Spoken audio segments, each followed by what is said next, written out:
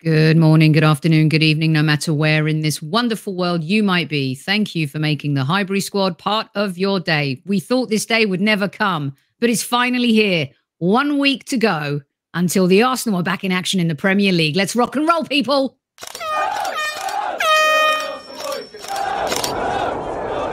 Mind the gap between the train and the platform. Please stand clear of the discussion doors. The next stop is Highbury Squad.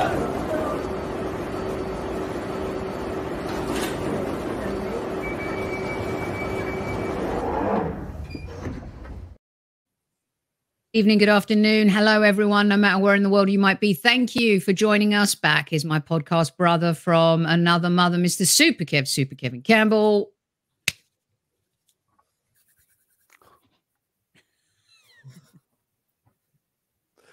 Good to be back. Hello, squaddies. Good to see ya. Thanks for joining us on Monday Madness. And you know what comes next? At ease, squaddies. At ease. And you recognize this man. If you do not know who he is, what Arsenal rock have you been sleeping under? He's back for another round, another session. He's going to alleviate all of your transfer woes, or will he? Kaya from Football London, back in the house.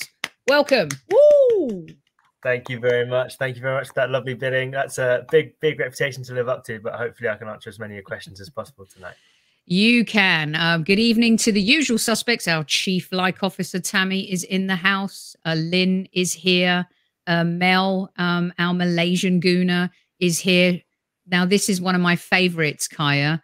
Schrodinger's cat's flap. I don't know what that means. We've got Gooner Russ in the house. Welcome, Gooner Russ. Arnie's here. Newman is here. Ian is here. The Flying Dutchman is here. Everybody is here. Right, brilliant stuff. You're going to want to stay tuned until the very end of the show because the Highbury Squad, Mr. Super Kevin Campbell, the legend in the house, is going to give away another joyous, delicious, beautiful Highbury Squad coin thanks to our good friends over at Zenith. Kai, I'm not sure if you've seen this puppy, but he's a beauty. Is an absolute beauty. And of course, you hang out with Arsenal all the time. And we've partnered up with Zenith, who are the official partners of our beloved club. You can go during the show and 90 minutes plus 3 after 30% off HS30. Get your Arsenal coin. People are loving it. The football is back. Before we get stuck in, Kev, how excited are you for the Arsenal to be back and Boxing Day football to be back and the Premier League to be back? I'm not, to be honest. I'm not. I'm ecstatic, so let's be honest. About time. Listen, the World Cup was fine and all that. What an absolutely unbelievable final, but nothing beats the Arsenal coming back. Come on, you Gunners, come on. Nothing does. And look, I'm sure people are fed up of hearing about the World Cup final. But, you know, glad everyone enjoyed it, ready to move on. Beautiful scenes, you know, I'll say something that the adulation for Messi, all a bit scary, but hey, you know what? When you're the greatest footballer that's ever lived, it is bound to happen. Come on, arguably, come on. Are you a Maradona guy? You a Maradona guy, Kev? No, I'm Pele. Pele. Kaya, are you a Maradona, Pele, or Messi, or Probably Ronaldo guy? Speaks to the players I've seen the most. I think Messi for me. I think the fact that he's been able to win pretty much everything in the game, and the fact that he's able to, for personally, it's the guy who's given me the most joy watching football, and for that reason, it's Messi for me. Yeah, I was having this conversation with Tom Canton and Dan Potts yesterday, and I think it's a generational thing as well. I think a lot of Generation Xers are Maradona. Seeing Maradona play, it was unbelievable. The goal, I still think the goal against England, the second goal, is the greatest World Cup goal ever scored. So I do think it's a generational thing. And next week, we're going to have a show on the Highbury Squad where we have different generational fans who we're going to talk. It's called The GOAT Show. I'm going to have a discussion about who we think is the best and why. It's not a boring conversation. And the reason why so many people are having it is because it always ends up in a ruck and it's interesting. Plus, I'd love to see, a few people go at it. Right, Kaya, Arsenal Football Club, massive few months coming. You've been with the team, the Dubai Cup. You've been in some of the pressers. You were at the Juventus game the other day with your hot chocolate, hopefully your hot chocolate. Yes. If you can just in a nutshell, real quick, before we get stuck into the juice that the listeners want. How's it been? What's the vibe? What's your take? Put us in that press room or, that fly on the wall scenario. Yeah, it's been good. Obviously, the result against Juventus wasn't what anyone wanted in terms of a 2-0 defeat, but it was kind of a weird result in that I think Juventus had 3 shots in the entire game. They hardly came forward, and I think they scored 2 own goals on the day. So it was one of them where Arsenal were definitely on top, and the 2 Dubai games were very promising. I think the team have come back with a sort of desire to maintain the intensity that we saw before they left. I think Martin Odegaard has really been the leader of that. If you see him around the training camp, he's definitely the one leading things on the training ground. And Arteta's been very clear that he wants to keep that intensity going because it's difficult with so many players away at the World Cup and different players come back at different times. And I guess it's like normal summer pre-seasons, but it's quite difficult to get that going and to try and keep that level maintained. But hopefully Arsenal have managed to manage this little break well. I think a lot of the young players who've come in have done pretty well. If you look at the likes of Lino Souza, Ruel Walters, Mario Koscielny caught the eye on Saturday, and I think Ethan Waneri, who scored for the 21s tonight, if I'm not mistaken, is also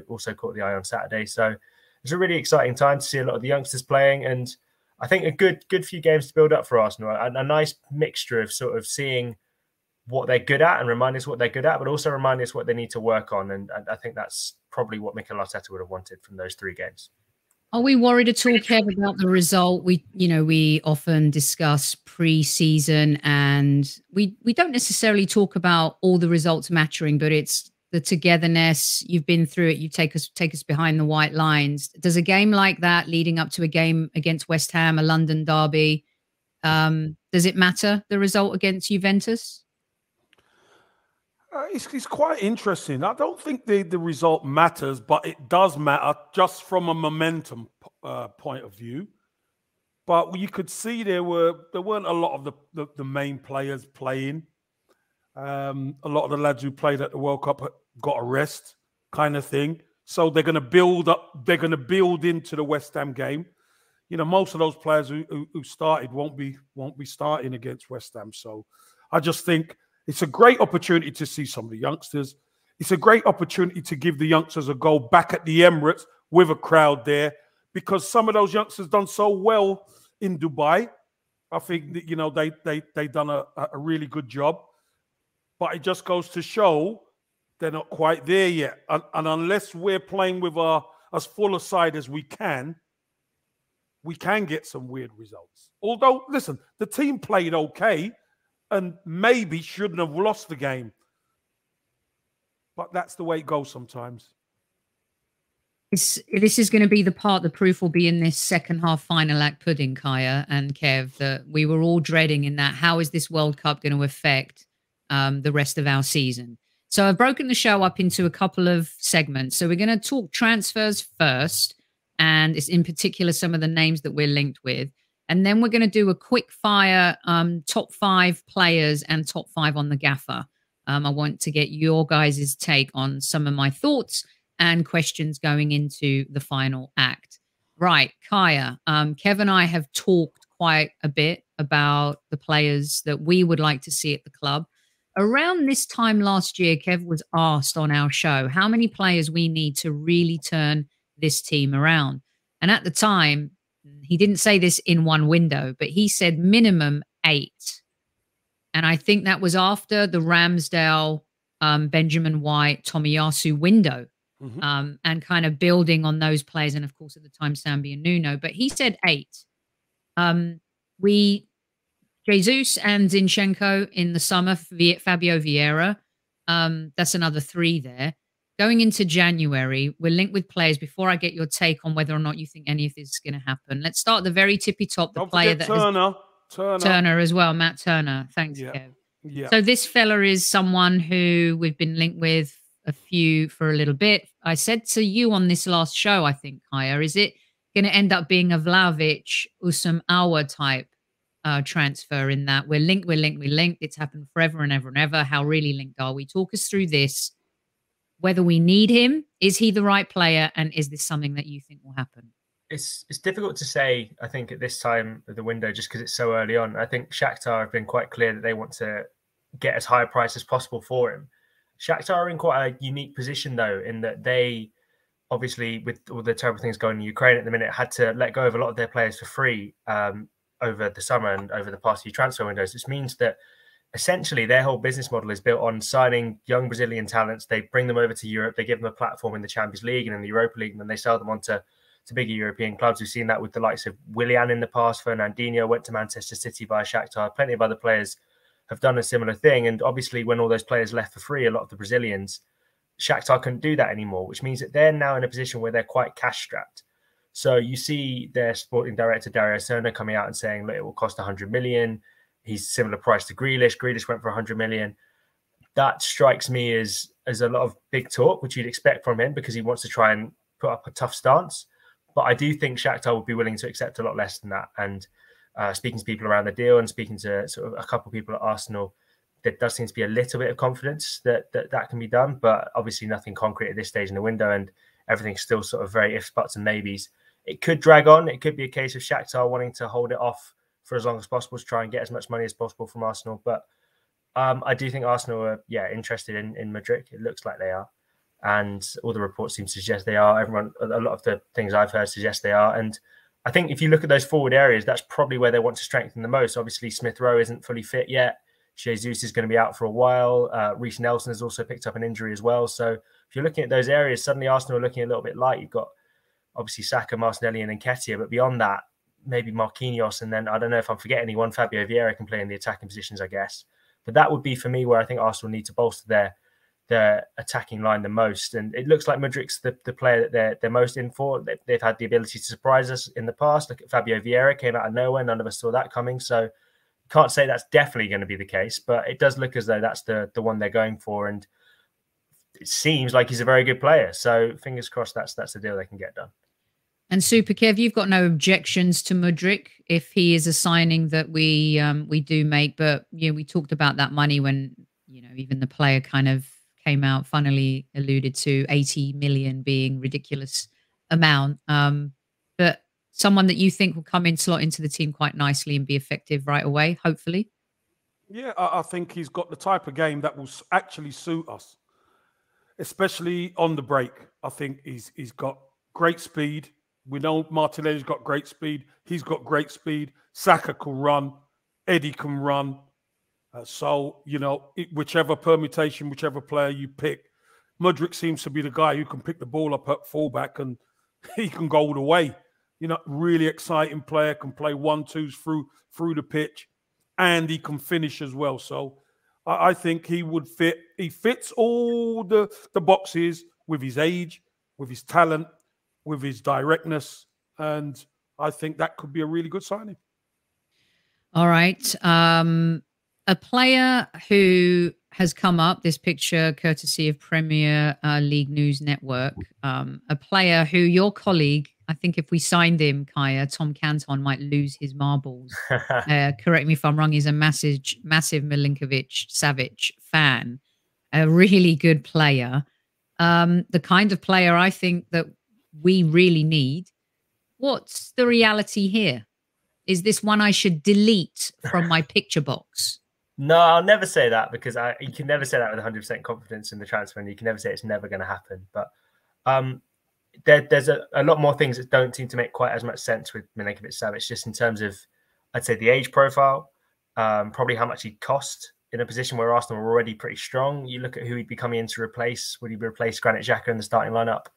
I'm not so sure. Would he replace Martin Odegaard? No, he's the captain and obviously doesn't play in Thomas Partey's position. So I think he'd be a fantastic player. And I think if he came to Arsenal, it would be a fantastic addition to the squad. And I think, with all due respect to Sambi Lokonga, I think he'd be an upgrade in terms of competition for Granit Xhaka in that sort of left 8 role. So yeah, he would be a fantastic addition to the squad. I have a few doubts on it. And personally, I've not heard anything that I could concretely report to suggest that I think that's going to happen. So I wouldn't want to sort of pour more oil on the fire of that transfer rumor if I haven't got anything to sort of add to it. But listen, there's a lot of reliable sources saying there's something going on there. So you can't dismiss it out of hand. But I personally haven't heard anything to suggest it. And I do just, from the outset, have a few question marks that come in just because he's 27. He's been around for a while, would cost quite a lot. I don't think Lazio would be, I think, willing to let him go for cheap. So interesting decision. And yeah, a few question marks for me on that one. Kaya, Kev? do you think if this was a possibility, you'd be looking at the summer as opposed to January? I think it's tough because I think Arsenal probably, I don't think they're anti signing another midfielder to bolster their squad. We saw that with Douglas Luiz in the summer, didn't we? Where they went for him late in the window, and things changed throughout the window, and it's quite difficult to say. You pick up all these sorts of injuries, but yeah, a signing like Milinkovic-Savic does feel more like a summer signing, where maybe if Lokonga moves on in the summer, then Arsenal choose to bring him in to replace him or bolster it, or maybe they've got a bit of a clearer idea about how Charlie Patino is progressing, for example, if they want to bring him back from his loan spell if he's ready. So yeah, I'd say probably more summer signing than January, but again, I wouldn't be able to say it with any certainty at the minute. Okay, there's a few. How about maybe I can park this one. Maybe this does go into the delete box. Let's see if we've got this one right. It seems unrealistic, but my goodness, this is the type of player that would slot into our team quite beautifully. Felix, this seems to me like one of those that's never going to happen for many, many reasons. Kaya, do we park this one, dump it, delete it, pray for it? Which one? I think you can definitely pray for it. I'm not going to stop you from praying for it. I'd never, like I say, I know it's a bit of a cop-out. It's a bit sitting on the fence, but I'd never say totally delete it because I think it'd be a smart signing for Arsenal. He seems to tick a lot of the boxes. Arsenal want a player who can play across the front line, not just someone who can play, right wing as a backup to Bukayo Saka. They want someone who can play across the front line. Rafinha, when they wanted him in the summer, one of the reasons they wanted him because they viewed him as someone who could play false nine and either wing. So they do want someone who's capable of playing in multiple positions, and Joao Felix definitely fits into that role. Works very hard, trained under Diego Simeone, so he knows how to defend, which Arteta wants from his centre forward. So stylistically, it fits. The thing that obviously makes it seem a little bit difficult is obviously the cost and the wages that Atletico would demand. But I mean, he does seem to want out of Atletico Madrid, and maybe that would drive down the price. I don't know. Again, I've not heard anything personally on that to suggest anything concrete on Joao Felix, but yeah, never say never. Kev, he's a special player. You're looking cheeky there, Campbell. Looking very stirring the. Listen, like I always said, Soph, if we could sort out a try before you buy, what an opportunity that would give us. Real opportunity. Look, he wants out of Atletico. Him and the manager, Simeone, do not see eye to eye. It's their relationship has broken down. He's been at the World Cup. He's had a decent World Cup. He showed himself. Now maybe you can dangle that carrot at him, to come into Arsenal. He's somebody I'm sure Mikel Arteta rates. But the key is, if you could try before you buy, what an addition to our squad he'd be. Mm-hmm. He would be. That's a major statement signing. That's a major one, and I'm sure that there's going to be other top clubs that will be in for him should that happen. But I like the try before you buy. It's happened before. Why can't it happen again? Here's one for you, Kaya. This won't go away. I want to file this in the SHIT or get off the pot file. Is he coming or not? Can we put this to bed already?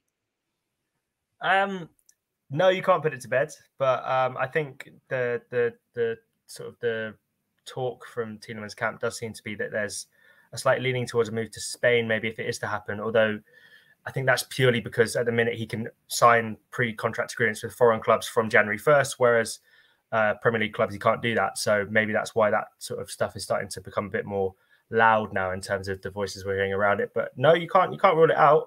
Edu's held talks with his agent in the past. I don't know whether they've held them again anytime soon. But you do feel as though if they were going to do that deal, it made sense to do it last summer. It was an easy one. I think Tielemans was open to the move, and I think it seemed like there was some interest from Arsenal's side, but it went quiet. And yeah, I think if you're looking at the position he'd come in, would he start? I'm not sure, but he'd be a fantastic backup to someone like a Xhaka, as I said before, with Milinkovic-Savic. Can he play as a number 6 as a backup to Partey if Partey gets injured? Personally, I'm not so sure. I don't think he's defensively sound enough, but I think he'd be a decent addition to Arsenal. Having said that, there's a lot of teams interested in him, and if he's available for free in the summer, there'll be even more teams interested in him, and those wages that you'd have to pay to get him to Arsenal would not be cheap. And if Arsenal want to get a midfielder who can bolster that position, then maybe they'd be looking at somewhere a bit more cheaper. You do have to bear in mind that I know they've reduced the wage bill a lot, but they've got big contract extensions that they want to sort out for Bukayo Saka, Martinelli, Saliba, and plenty of other players who they want to get done. So would a player like a Tielemans be a priority in terms of the wage bill? Without seeing the direct finances, obviously difficult to say, but that would be something I'd consider for Arsenal. And, you know, it does seem odd they've waited this long to do the deal and to pull the trigger if they are going to. And it would seem strange to go in January now rather than going for free in the summer if that's what they want from him. Kev, you've always been a fan of Tielemans. I would say that you were talking about him 2 seasons ago. It just seems to be one that we've talked a lot about, but maybe at some point, you know, we're going to move on from it. Yeah, I think the sticking point was Leicester, Kaya, to be honest. I think the player wanted to come. I think Arsenal wanted to do the deal. But like we've said many a time, if the club make life difficult and do not want to sell, listen, they know they're going to get a lot less than they could have in the summer. But they decided to keep a lot of the players. What is it? One player got out? You know what I mean? There was one player who got out. So, again, it's up to Leicester. What do Leicester want to do? Leicester found a bit of form before the World Cup break as well. You're starting to see Tielemans. He scored a couple of screamers, Tielemans. This is what he can do. Very good player after a difficult start. So, look, again, at the end of the day, we need a squad of players. That's what we need. We're going to be playing Europa League as well as FA Cup. We're going to be playing. Listen, the stakes are, all the chips are in the middle of the table now, Kaya, for the league. We're 5 points clear. All the chips are in the middle. What you do in January now and stuff is going to hopefully have a big say in what happens at the end. And if you could bolster your squad in the right way, you know, miracles might just happen. I mean, if we don't, we're going to get to that at the end in the quick fire round. But if we do not, it'll be shambles. Right, here's a player. In fact, let me do this player next. A little bit last season, we were linked to him. Some Arsenal fans don't think he's good enough. Think we could do better than Neto. I think he'll still come at a stiff price, Kaya, not cheap. Does have that experience, of course. Is this a yay or a nay? I'd be really surprised if that happened in January, just because I think he's been dealing with a lot of injuries this season. He just come back from an injury. I think it kept him out for nearly a year. I think he fractured his kneecap, which sounds like one of the most ridiculously painful injuries I've ever heard of in my life. But yeah, I really liked him in the season before he got injured, and I really like what I saw from him. And I think if you can shine as an attacking player in that Wolves side, then you must be doing something right, because they do not go forward very often. And they were reliant on him when he was 21 years old, which is something for a Premier League team. And he was standing up to that, and he was playing really well. And I really like him as a player. I think he's exciting. And again, I spoke earlier about Arsenal wanting someone who can play across the front line. He can play as a false 9, left or right wing, very promising. And obviously Arsenal have got a lot of Portuguese-speaking players in the squad, so he'd fit into that clique quite nicely. But I don't think it would happen in January. I you know, as close as I'm going to come to put it in the bin. That might be the one. Yeah. Kev, you agree with Kaya on this one? Yeah. I don't think that's going to happen. I think Mudryk is definitely ahead of him. The fact that Neto can be exciting on his day, very direct, good player, but suffered with some terrible injuries, and we can't afford to be signing players who are injury prone because we need them to perform in the team. So I think Mudryk is probably the one way ahead of Neto right now.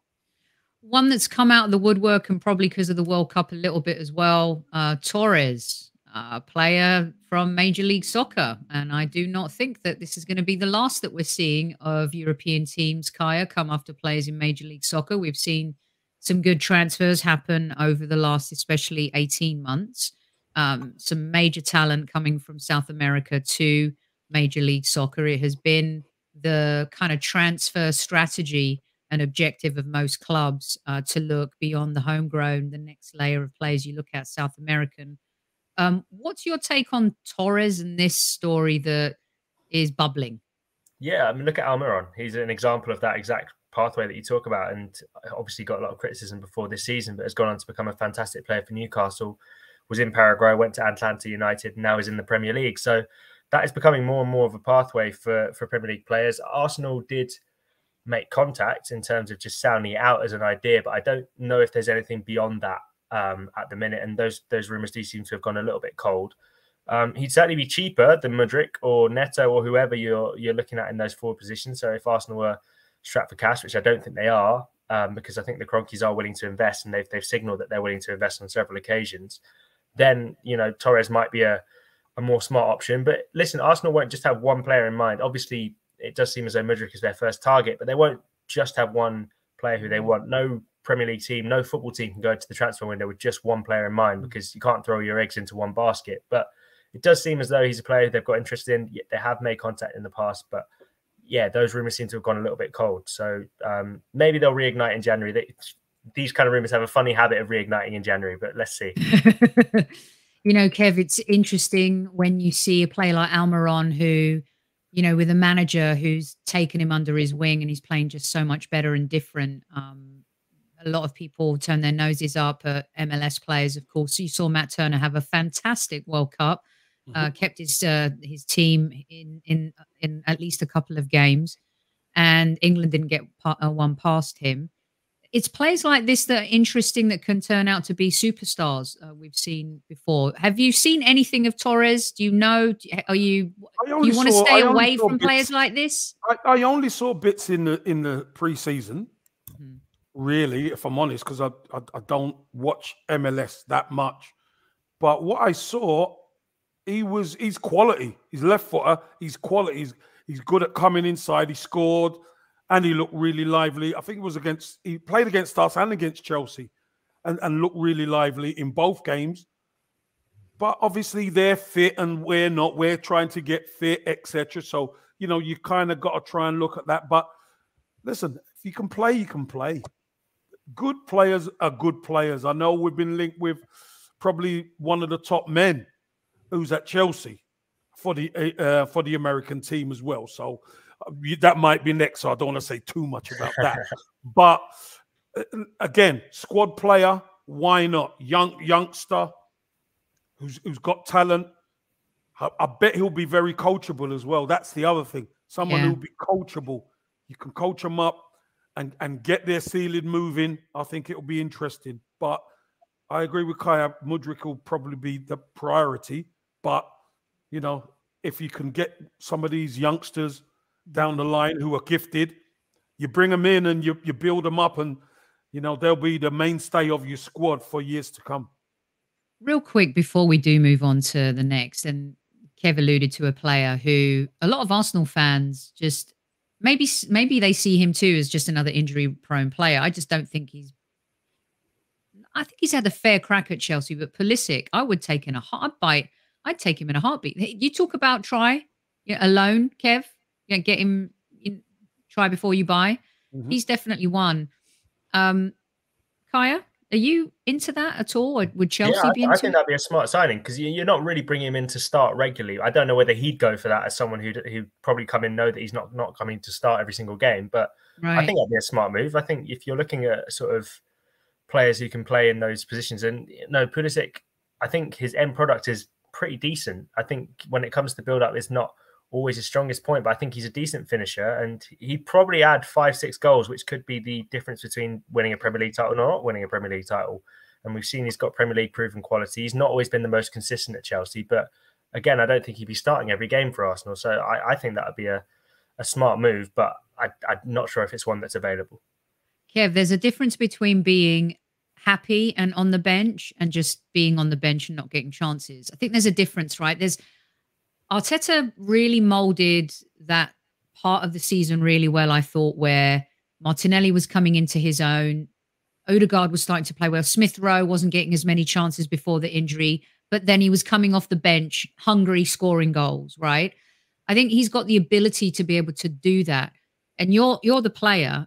If you're in a happy place and you're on the bench and you're coming on 20 minutes scoring goals versus being unhappy somewhere else, it seems like a no-brainer. But as a player, am I off on that? I mean, he's going to want to start, of course, but if there's a choice. No, I think it's all down to being rated. If the manager rates you and you're coming into a team who, let's be honest, Arsenal have dominated the first part of the season. When you look at their results and you look at the Chelsea Arsenal game at Stamford Bridge. You know, Arsenal just dominated from start to finish. If you're a Pulisic and you're coming into that type of Arsenal environment, whether you start or you're on the bench, coming on, you're looking at, I'm going to make a difference because we're dominating the game, and that's what you look at. So I don't think it actually matters whether he starts or not. I think it's the effect of some of these players that they're going to have if they can get on. So I rate him. I think he's a decent player. I really do. Listen, anybody who's been at Dortmund, made a good career at Dortmund, signed by Chelsea for 60-odd million, he's been kind of in and out because Chelsea can do that. They've had world-class squad for a number of years, so they can afford to mix and match. But he's still so young. Yeah. He is still so young. I think he's got talent. We saw it in the England game in the World Cup. This kid's got talent, I'm telling you. And heart. A lot of people turn their nose up at American players. Listen, I played with a right few of them. They are real good players with heart, and they're tough as well. So, listen, if Arsenal got to sign him, I'd bring him in. Yeah. And you're right. I mean, of course, I cover the men's team as well, and I've seen some of these players come through. Like Musa Kaya was someone that was in a lot of our listeners saying Arsenal made a mistake there, shouldn't have let Musa go. And there's been rumours that we might be wanting to be back in that business. But Tyler Adams, I've wanted him at Arsenal as an option in that midfield for a very long time. Had a great World Cup, leader. See how he talks to the journalists and the press when he's asked a really tough question. Just really very mature, holistic, great attitude. I mean, they all have mental attitude, everything. Very strong, very strong. So I wouldn't mind being in that business. Right, here's a player that may not have had a good attitude about a year and a bit ago. Did something very naughty and disgusting. However, he was prior to that a player who was on my shopping list 2 years ago, Kaya. And Kev was a fan of his, and we did a show with Dan Potts, actually, and he was on Dan's shopping list as well. Circle back to now, he did have a big injury. Are we sure that Marcus Thuram is the same player he was maybe 2 years ago? And should we be in the business of a Thuram? I wonder where you were going there when you started with that build-up, when he did something very naughty. He spat at someone, didn't he? He had a very unsavoury spitting incident. Oh, I thought you were talking about his dive in the final yesterday. Well, that too. That too, yeah. Not a great rap sheet, but yeah. I think he'd be a solid signing for Arsenal. Again, you talk about players who can play across the front line. At Borussia Mönchengladbach, he's played false nine, either wing, can do that.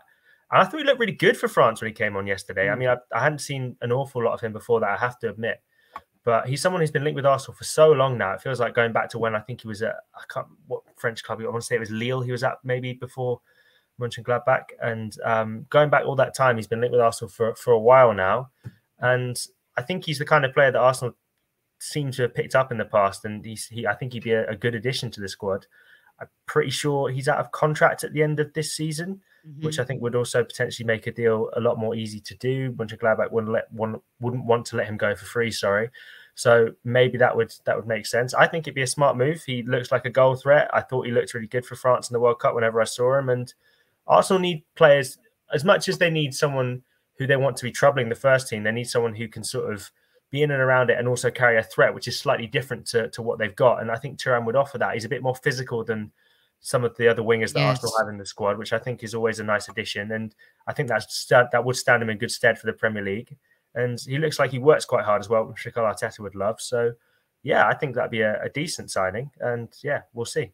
Kev, I loved watching Thuram Senior play football. Talk about Generation Xers and players that you just love to watch. Chris Moss, by the way, thinks, Kaya and Kev, that we should be focusing on his younger brother and not be in the Marcus business. Kev, I told you when I presented Marcus Thuram as an option that he reminds me of a hybrid Kevin Campbell and Ian Wright. There's something about him where he just has that lower sense of gravity. He's fast. He thinks, but he's I don't know. He's technically very good, very strong. What's your take on Thuram? Yeah, I think he could be a good addition. Someone who can play across the front, and someone who will give us a bit of physical presence up there. Because although Eddie's been working on his physique and looks a bit stronger, you know, you can't beat a big one. You know, somebody who's bigger, stronger, and more physical. That will keep defenses on their toes. That's for sure. So, and again, it will be a fair deal because it will be pretty cheap, because he's only got 6 months left of his contract. So it could be a good deal to be done. Yeah, totally agree. Okay, those were my players that I've heard the most of in terms of, you know, what we're looking at, Kaya. I'm going to ask you a two-pronged question here. Who have I missed? And Tammy, our chief like officer, said very early on in the show, and I saved it, Tam, and many others, including myself, have said that the most important signings that we need to make in January or whenever, as soon as humanly possible, are this guy, unlucky, William, that you did not win a World Cup. I have a feeling you will be back because of another player called Kylian Mbappe. Then this guy, and of course, this guy. What is the update? You hear those horrible little rumors of Manchester City brewing. Kaya, don't ruin my Christmas here. Does Saka want to stay? Go? Are they waiting to find out if we have Champions League football? These Saka three. Saka would love to stay, I think. He said he shares the confidence of Mikel Arteta. Arteta said that he wants him to stay. He said he's confident that he'll be able to stay. That does seem like a matter of time, that deal. And even if you're looking at those, the Manchester City wanting him, Liverpool wanting him, would he leave for Liverpool now? I'm not so sure.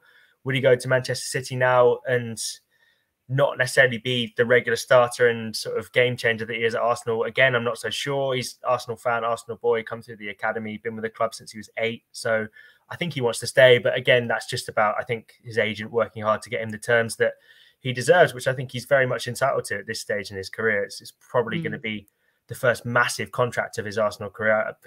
The contract he's on now is obviously one he signed immediately after breaking into the first team that summer, the COVID summer where he broke into the first team and was obviously a regular after Mikel Arteta arrived. So he'll be wanting much more sort of generous terms, and I think he's perfectly entitled to ask for those. Martinelli, similar. Arsenal aren't too worried about that, and I think the reason they're not too worried about that is they have the option to extend it by a further 2 years. So his deal currently expires in 2024, but they have the +2 option. So really it's 2026. And I don't think Arsenal will allow it to dwindle on that long. And there's sort of, with these contract negotiations, and Kev will be able to comment on this better than me, but there's sort of an understanding in good faith that if a player plays well enough to earn new terms, then generally the club won't sort of in good faith let them carry on to the end of their contract on the lesser terms. They'll look to negotiate that and reward him for his contribution in the team. And again, when Martinelli signed his current deal, wasn't a first team regular, now is a first team regular. So that's something that Arsenal will want to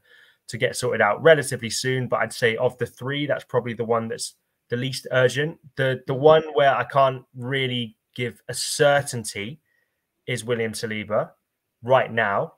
That's purely because Arsenal were wanting, and Arsenal and Saliba were both wanting to wait and see what happened in the World Cup. Obviously, if he had come back a World Cup winner, then he probably would have been able to slap a few extra zeros on his wage demands. And I think that's fair enough. Now, I don't know whether that is slightly different, and obviously didn't play very much in the World Cup. So I wonder if that will have impacted things slightly, if at all. So listen, he'll come back to Arsenal. We'll be playing every week. And if Arsenal win the Premier League and if Arsenal qualify for Champions League, you'd like to think he'll want to stay. But he'll only have 1 year left on his deal. So Arsenal have the option to extend. Expires in 2023, but they have the option to extend. You would assume they'll take that up and not let him expire at the end of the season. That would be shocking if they did, and I'm sure they will do. Those talks are sort of ongoing. I think there's been a contract offer on the table, but again, you know, why would Saliba commit to a new deal now?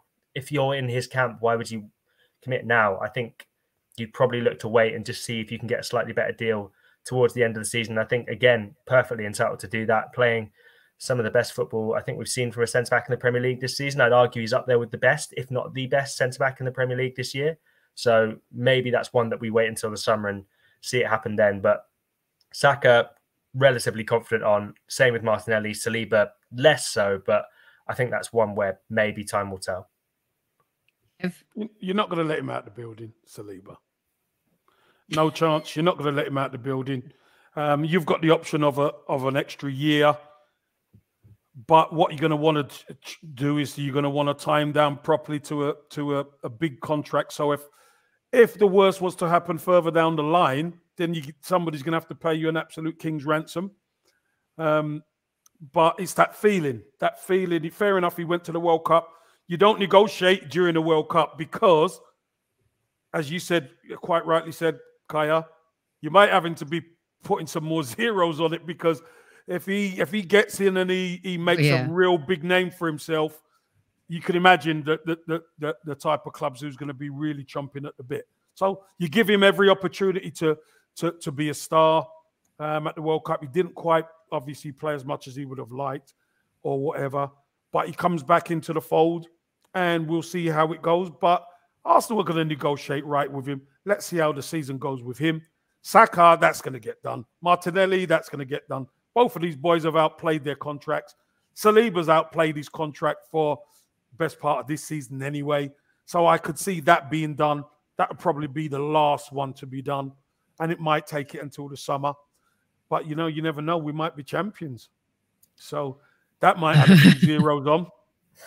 Kev, that sounds so weird when we say it out loud. You know, but it's true. So, you know, if he's going to add to his bargaining power, why not be champion? No. If you're champion. Let's got all the bargaining chips. I've got a few questions for you guys, just rolling off from some of the stuff that we've been talking about before we get to the quick fire round. Okay, so we'll start with Greek Commander here. Kaya, for you first. Pepe, there's someone who is on loan. Someone tried him. Are they going to buy him, or is he coming back? Is that back as in January, or is that back at the end of the season? I think anytime. Okay. January, I'd say almost certainly not. I'm pretty sure there's no recall clause in that loan, and I think he'll want to stay out on loan until the end of the season. He's playing pretty regularly for Nice, and I think he's got a decent scoring record out there. I can't remember the exact specifics, but last time I checked, he looked like he was doing all right for them. A lot of penalties, as we know from Arsenal, that does tend to bolster his goal stats. And I've seen him a couple of times playing for Nice, and he doesn't look very different in the sense that it's sort of, you can see there's a very talented player there, but I've never seen such a raw 27-year-old, if that makes sense. It's a very confusing player to watch. He's clearly got a lot of talent, but just when it comes to the consistency and all the issues that we had with Pepe when he was at Arsenal, they still need to be ironed out. And you listen, if he continues to do well in Ligue 1, then maybe Arsenal will be able to get a fee for him. I don't think he'll be doing as good as Arsenal might have hoped, in the sense that if he'd gone to Ligue 1 and really smashed it this season, like he did in his final season with Lille, then maybe you'd have been looking at a big transfer fee towards the end of the year. But Arsenal will look to sell him in the summer. I'd be shocked if he came back. He'll have 1 year left in his deal. He'll be on big wages as well. So Arsenal will look to try and move him on if possible. And depending on how well he does at Nice, then they'll hopefully get a really good fee for him. But if he continues sort of at this level, I'd be shocked if they get anything north of 20 million. But we'll see. Man, yeah, he's played 12 matches this season, has scored 4 goals. Kev, Don Juan, and some other listeners were like, whoa, forgot about Pepe. Have you forgotten about Pepe? No. Top of the league, 5 points clear? Why not? I mean, I wouldn't blame you, Kev. No, not forgotten about him, but he doesn't have a future at the club. So it's that simple. Right. The only reason he comes back is really is if, you know, the clubs don't want him. That's the only reason he comes back. To pick his boots up. Or we had a major injury crisis, unlike anything that's been seen before in the Premier League. Not even that. He's not coming back. All right. Mikel Arteta's tried him, seen him. No. Okay, a player that keeps coming up, and I just don't see it. To me, I think he's a really good player. He's decent, but does he elevate our team to take us to the next level? I would say 2 years ago, I'd been all in on this player, Kaya. But right now, to me, he blows hot and cold. For 5 games, everyone's raving about him. And then there's 15 games that go by where no one's talking about Zaha. Are we in this game or not? Should we be in this game or not? Do you agree or disagree with me? I think Zaha would be a superb addition to Arsenal. I think he's got the kind of ability on the break that every single defender in world football is terrified of, in the sense that he's an excellent close control dribbler. He can be clinical. I know you say that he goes through games where you don't really hear about him, but I think he's pretty clinical. He normally hits double figures for a season. And again, if you look at what Arsenal need to probably fire them to the Premier League title, you're looking at how many goals do you want from a January signing who's a forward? Maybe between 6 to 8, possibly 10 if you're really, really sort of asking for a lot. And I think you'd back Zaha to get that in the second half of the season. Obviously, he's out of contract with Palace in the summer. But if you look at Arsenal's transfer policy of signing young players, Wolf is, I think, 30, maybe 31. That doesn't fit into that. He's also would quite rightly, this is going to be the last big contract of his career. So he'll be asking for quite big wages, and as a free transfer in the summer and as a free transfer, a much diminished transfer in January, he'll be asking for massive wages, which I don't know if Arsenal will be willing to give him, especially when you consider those negotiations for Saka and Martinelli. Because if, let's just hypothetically say Zaha comes in, I think he's on over 100 grand a week already at Palace, and let's say he comes in on 150, and this is not any information I've heard, it's just a hypothetical number I plucked out of the sky. But if Saka and Martinelli see that, they'll be saying, well, hang on, we want at least 200 then if that's the case. And obviously Arsenal won't want to try and hamstring themselves in that negotiation. So I think it'd be a fantastic signing if there weren't all those things counting against him. But I think in practicality, it just doesn't quite work, unfortunately. Kev, am I being unfair? Because I always say to you, Kev, I want us to sign more Premier League proven players, especially the quality of a Jesus or a Zinchenko, right? And here is a ready-made Premier League experienced player, but I'm not sure he's an upgrade. Fair or foul, would you still take him? 100%. And by the way, he's done it year in, year out for Crystal Palace. And remember, he's playing at Crystal Palace, not for the Arsenal. He's playing at Crystal Palace. So somebody like that who could influence games for Crystal Palace, who, no disrespect, would then at Arsenal. So a team like Arsenal who dominate. Is that why he shines, though? Well, you know how some players really shine in average teams and then they go to better teams? It's like Grealish, right? He was shining at Villa. He hasn't really done much. No, but what I'm saying is, for a player like Zaha, a team like Arsenal who dominate the ball will be able to get Zaha on the ball in key positions more. That's my point. Crystal Palace will find themselves under the pump, and then obviously Zaha's got to do a bit because they need him to release, take them from one end of the pitch to the other, or they need a bit of magic from him. That's fair. But you think about it.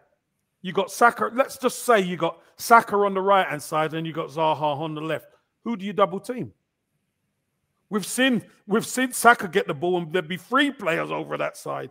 You shift the ball quickly to the other side, he's going to be 1v1. That's what we want. We want Martinelli 1v1, or we want Saka 1v1, whether it's Mudryk or Zaha. We want them 1v1, so that's what their ability is, being able to dribble and beat people.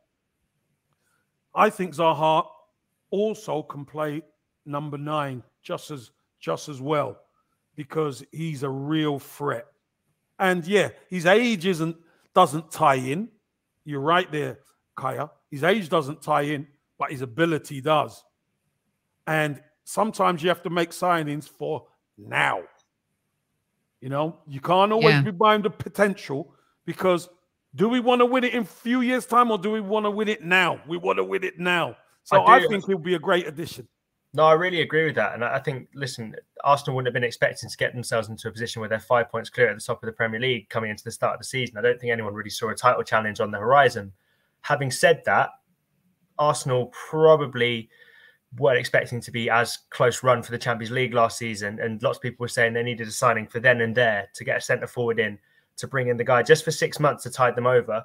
And they didn't do it. And I think we've seen what Edu and what Arteta are willing to do in terms of what they'll do in the transfer market. I don't think they'll compromise the whole project thing, if you like. As much as I think he'd be a superb signing, Wilfried Zaha, and I think I'd really love to see him at the Emirates, I just can't see it happening from Arsenal. It would be so out of character for them to go out and sign a player like that right now, I think.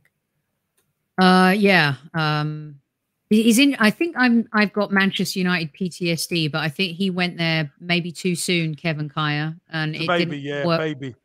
Yeah, it didn't transition work out as well. Soph. Yeah, transition. They were in a transitional period. They were, and don't forget, Soph. So Alex Ferguson signed him, and then David Moyes took over.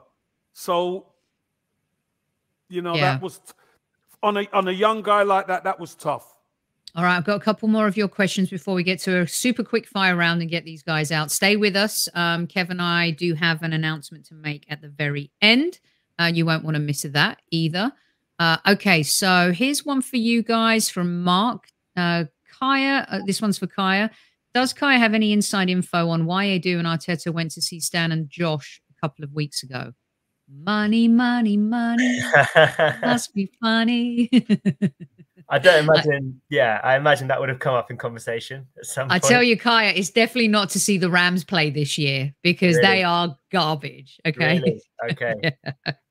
Yeah. Well, I imagine, Arteta is a big fan of American sports. He's got that good relationship with Sean McVay. But like you say, I don't think they would have really been there for that. I'm sure transfers would have come up. I'm sure they would have had to present them the January transfer plans. And I'm sure the Cronkies would have been amenable to what Arsenal are trying to do. I think the Cronkies understand, and we saw this in their statement for the financials that were released, the last month? Their aim in the long run is to make Arsenal a self-sustaining business. And I think whereas in the past, they thought the way to do that was spend just the minimum amount possible to get them in the Champions League and then sort of hope that the club kind of takes care of itself from that. I think now the penny seems to have dropped in a bit. You have to speculate to accumulate a bit. So you have to spend a bit in the short term to make Arsenal a sustainable Champions League team in the long term. And I think they understand that. And I think they understand that if Arsenal become Premier League winners, then their ability to attract the very best talent from across the world suddenly becomes a lot easier. And on top of that, they start making a lot more money. And people criticize the Cronkies for just viewing Arsenal as a cash cow. And I think in the past that's been fair. But at the end of the day, they are businessmen and they do want to make money from the club. But it does seem as though, from their actions over the past few transfer windows, they understand that, if Arsenal are going to be a long-term financially viable club and self-sustainable club that they want them to be, then they need to be challenging up for the top trophies. And the way they do that is by investing. And it seems they're willing to do that. The noises I've heard from speaking to people at Arsenal is that they're willing to do that in January. And it's up to Arteta and Eddie to find the right deals. So I assume that's what they would have been talking about. I don't know. Sorry to whoever it was that asked the question. I'm sorry I've forgotten your name, but I don't know the details specifically of that conversation. I'm sure Arteta asked him. Mark. Sorry, Mark. I'm sure Arteta would say it was private, so he wouldn't tell us anything about that. But I'd assume transfers would have come up. I'd assume money would have come up. But those three, the Cronkies, Edu, Arteta, have a fantastic working relationship from everything you hear. So I'd be very surprised if it was anything other than productive talks. Okay, this is great stuff. 340 of you in live chat on this fine Monday evening. The Highbury Squad is back. Our normal schedule will be resuming. The Arsenal will be back in a week's time. Boxing Day, we face West Ham United. And here we go with our quick fire section for Kaya and Super Kev. And it's more of an agree or disagree with me on this one, and it is quick fire. But would you both agree that the most under pressure player coming into the final act of the season, in definitely from December to March onwards, is Eddie? Super Kev, agree or disagree? Under fire, you can say that solely just because of who he's becoming in the team for. So yeah, but I think that's a bit unfair because Eddie, he's waited his turn, he gets a chance, and you just never know. I tell you, you just never know. He might hit a vein. That's what we need him to do. Aya, what's your take? I think he probably is under a lot of pressure, and that's because I think Arsenal fans hold him to quite unfair standards. Jesus is one of the best centre forwards in the Premier League and one of the best kind of signings Arsenal could have made. I don't think it's fair to expect Eddie to be able to replicate that. If Eddie was able to replicate that, he probably wouldn't be backup striker as Arsenal. That's probably the reality of it. So I think what Arsenal fans need to do now is get behind Eddie. And I saw a lot of criticism of him after the Juventus game. Sorry, I know this is quick fire. I'm going a bit of a rant here, but I love it. Saw a lot of criticism of him after the Juventus game. And that chance he missed, I think, where he hit the post and he intercepts, I think Juventus are playing out from the back. But the fact that Eddie's even getting in those positions is a sign of the fact that he's sort of pressing really well and doing a lot of the side of the game that Jesus does really well. And Jesus wasn't exactly scoring hatfuls of goals either. So when Eddie comes into the side, I don't think we necessarily need him to be scoring goals and goals and goals. Obviously, we want him to be scoring lots, but I don't think the pressure needs to be on him as severely as it will be. Having said that, I feel like you're fighting a losing battle telling Arsenal fans not to put the pressure on Eddie Nketiah, because I think even after the end of last season, I'd argue there's a silent majority, and becoming even more louder, that they're not fully convinced by Eddie. And I'm hoping that he can turn them around. I'm hoping he can convince them the other way. And listen, whenever he's had a run in the first team with the first team players around him, he's done well. So hopefully he can have another one of those in the next couple of months. We got to win, Kaya. We got to win. That's the key. The key is we got to win. Eddie needs to chip in, but the team has to be winning. Totally agree. And this is a massive opportunity for him to be a cult hero. Come on, Eddie. We're all rooting for you. Okay, this player, I believe, regardless of who we sign in January, I believe this player will have the most impact and feel like a new signing coming back. Agree or disagree that Mr. Emile Smith, I've built up my guns row, is ready, Kaya, to come back to the Arsenal and have a major impact in this final act of the season?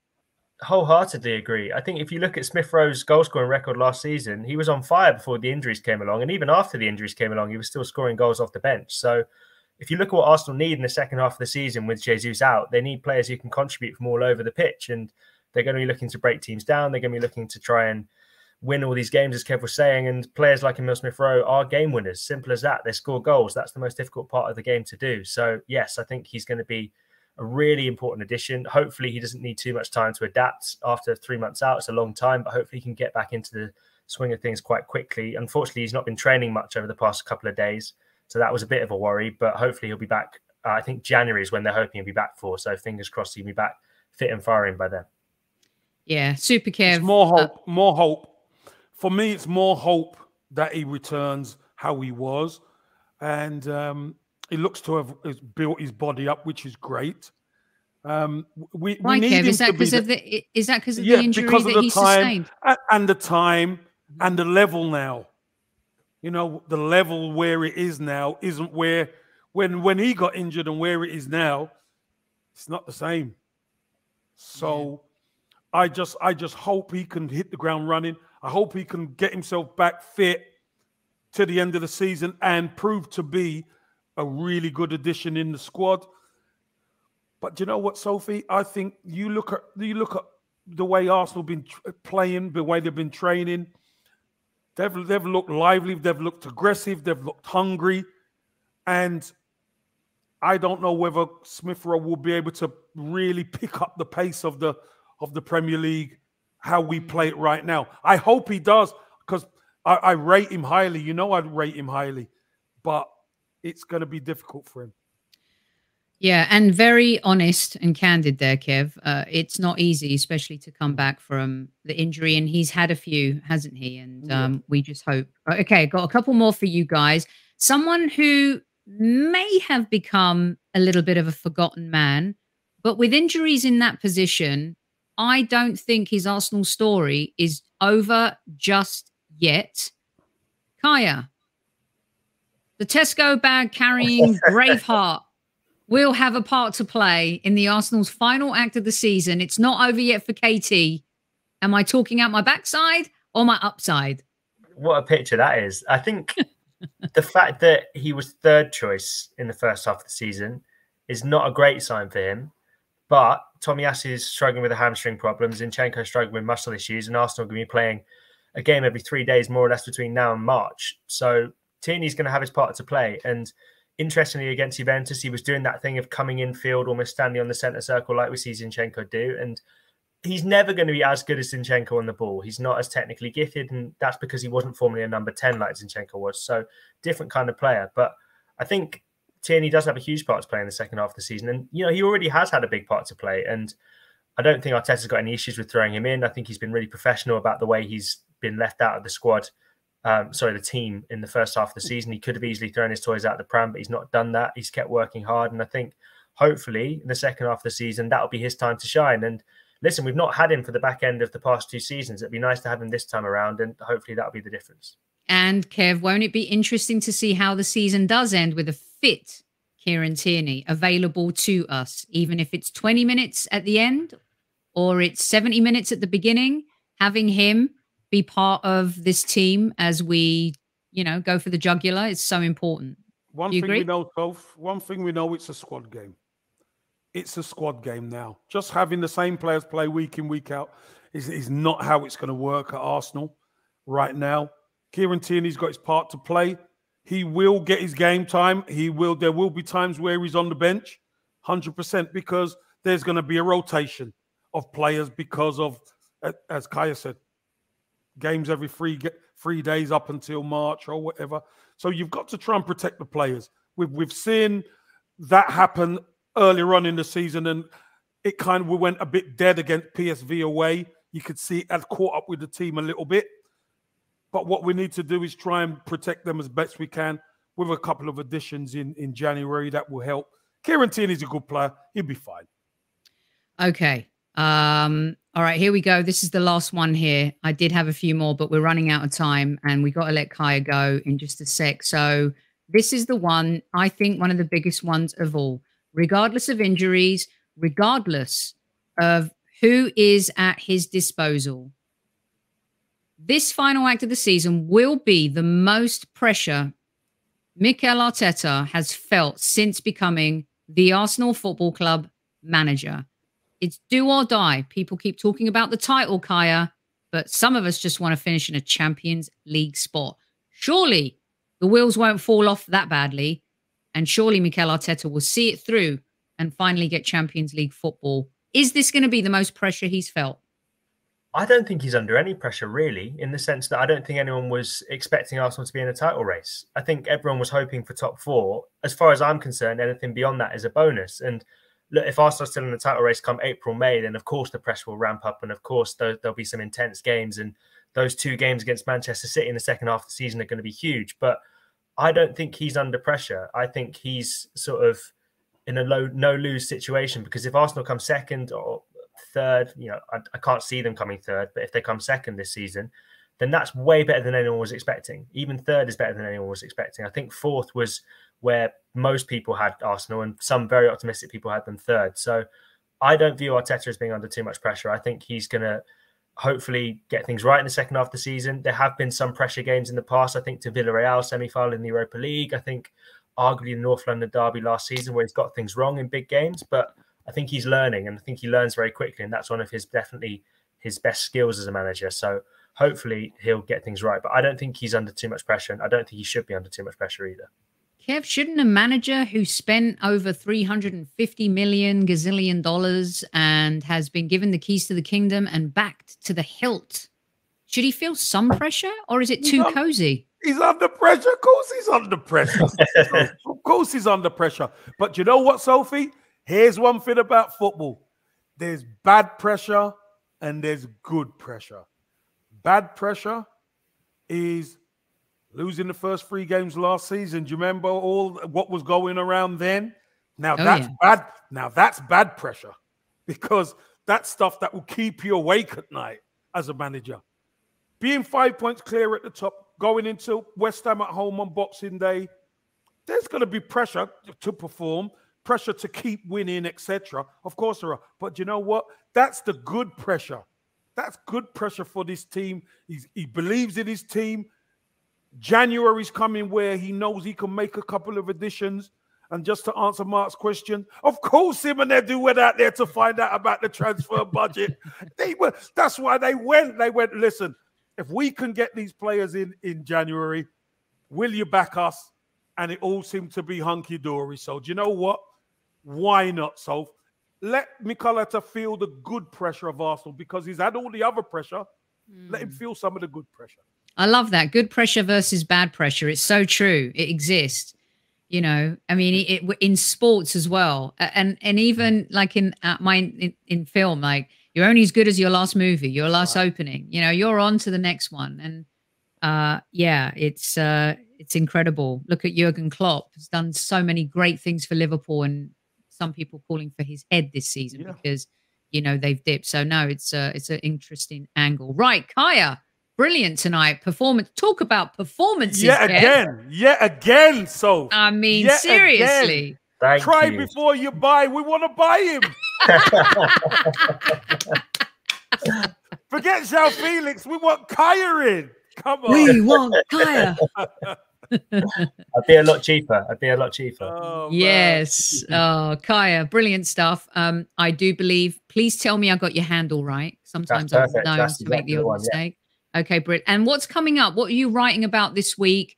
And before you leave, because we've got a couple of housekeeping things to do at the very end, don't leave everyone because we've got some bits to do. But Kaya's going to leave us right now. What's happening this week? And give us your prediction for West Ham.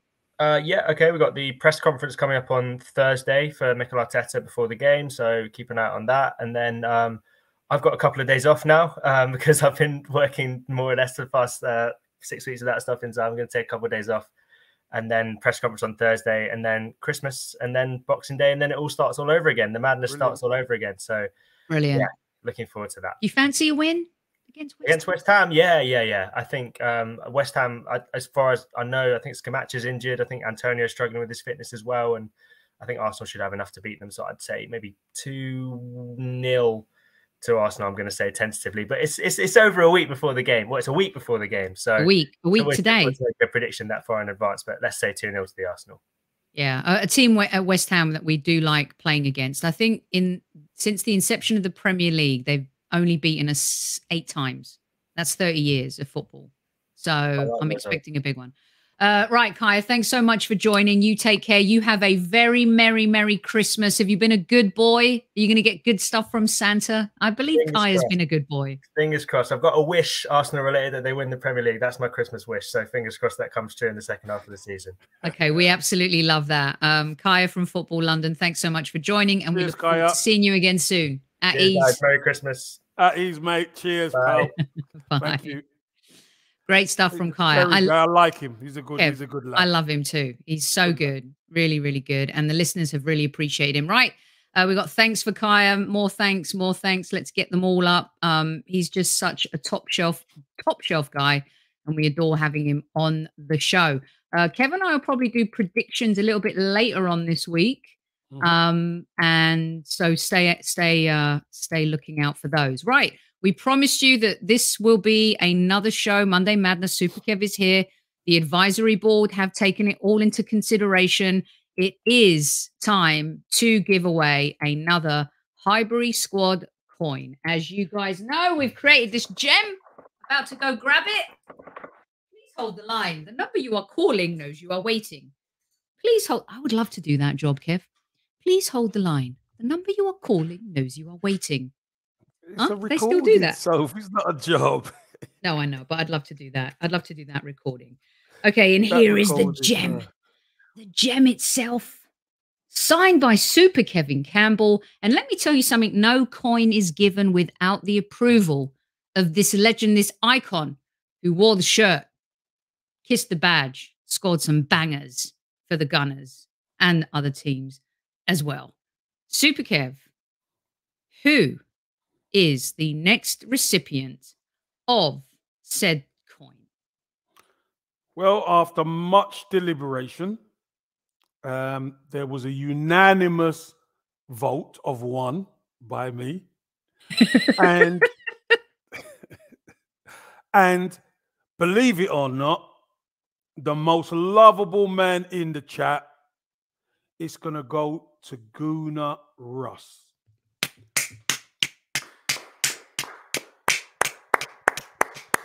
Not only Gooner Russ for your art, but for your humanity and your caring. You know what you done. You helped a fellow colleague who was in distress, big distress, and you done all you can to help. And you know what? I love humanitarian. I love people thinking of others. And that swayed it big time, Gooner Russ. Your art was better than Newman's as well, by the way. So well done. All right. He's getting a lot of love. And of course, there's some disdain in the room. There always is. All right, let's see it. Come on, let's see it. Come on. But Gooner Russ also, he's our regular Banksy. Under the bridge on the way to the Tollington. This guy is an incredible artist. Okay. He also did this for us. He's a phenomenal photographer. He does amazing things. And he helps a few of us podcasters getting some good old 10x8s and stuff. He loves using the Canon as a piece. He photographs it, then he works on the art as well. And this piece that he did, Ashburton Army inspired, is brilliant. What I also love about this choice, Kev, is that Gooner Russ represents a generation of... We have Gooner Rose and Gooner Russ in the house, but it is Gooner Russ who has won the coin. Yeah, he represents Gooner Rose, unfortunately. Gooner Rose, your time will come. He also represents Generation X/baby boomer. He's seen it all. The dude has been following Arsenal home and away. I don't know for how many years now, Kev. But, you know, he's a really cool guy. And Gooner Russ, well done. You're going to enjoy your coin. It's on its way. Over to you, just like the blankety-blank checkbook and pen. Well done. Boom. Well done, Gooner Russ. Well done. Well, brilliant stuff. Brilliant, brilliant stuff. So Gooner Russ wins, and everyone on this show always wins. And we just are thankful to Zenith for helping us put together this project together with Super Kev. It was his idea to give away our coin to people in our community. Keep writing to us, thehighburysquad@gmail.com. Christmas isn't even here yet. This is going on until New Year's Eve. Hey, and listen, be ready for the end of the week. Kev, what do you think? It's wonderful. Wonderful. It looks good, right? And then yeah, it looks wonderful. The beanie, the Highbury Squad beanie. Love it. Love it. Yeah. My Brock the Neck stuff's on the way. Good. Yeah. Good, got it all happening. Kev, that's it. I think that's all we got time for. Great show with Kaya. Well done, Gooner Russ. Keep the nominations coming, everybody. Arnie, who I showed you guys a picture of with his son, with their Christmas sweaters, sent us the picture.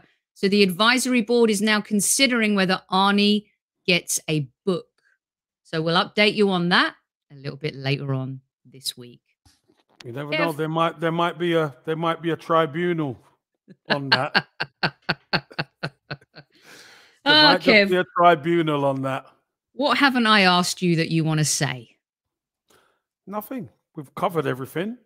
We covered. We're going to start getting back to a bit more normality, which is what we want. Yes. And to get this community going when the football starts. I think that's really important, especially Christmas time. Important time. Thank God. Thank goodness. Thank God. Well done, everyone. I'm going to hand it over to Super Kev right now. We're out. Monday Madness. Back at you. We got Demi and Arriaga coming up later on this week to talk women's football. We're sending all of our love to Beth Mead and Vivian Miedemar. Horrible injuries. Horrible news for Arsenal women. We'll cover that later on this week. Super Kev, it's over to you. Gooners, Highbury Squadders, Squaddies, ladies, gentlemen, and children, whoever's watching this, always remember to look after yourselves, tell your loved ones you love them, and be kind. Do a Vinny, hit it, even if you're watching it after the event. Hit that like button and do us proud, or else I broke the neck. Anyway, goodwill to everybody, from the hostess with the mostest, me, Super Kev, Vinny, Vespa, and everybody connected with the Highbury Squad. Make sure you have an absolutely fantastic day, evening, night, morning. Just have a nice time. So you know what comes next, Squaddies. At ease, Squaddies, at ease.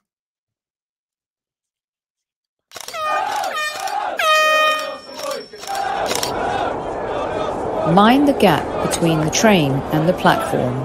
Please stand clear of the discussion doors. The next stop is Highbury Squad.